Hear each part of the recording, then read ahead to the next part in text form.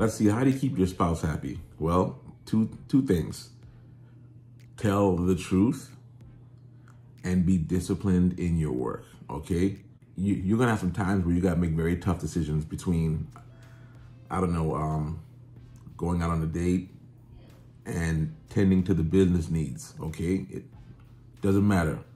Entrepreneur woman, entrepreneur man, you gotta communicate with your spouse. Your spouse needs to know that that you have to put in time for the business, but you gotta also put in time to your spouse. So you're gonna have to balance that out however need be. You know, if you look at some of my videos on my other channels, you'll see I spend a lot of time with my spouse.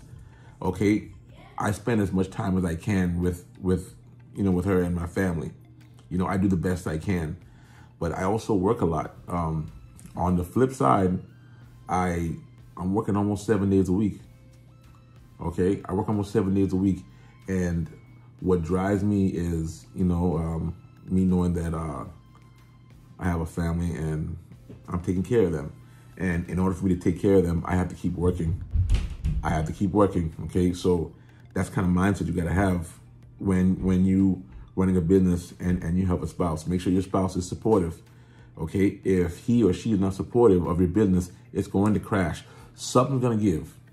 It's either your marriage or your spouse. Don't let it get to that point. Be upfront with your spouse and make sure they're on the same page, and your business will thrive, okay? I'm always upfront with my wife, and she's also a business major, so she knows the deal.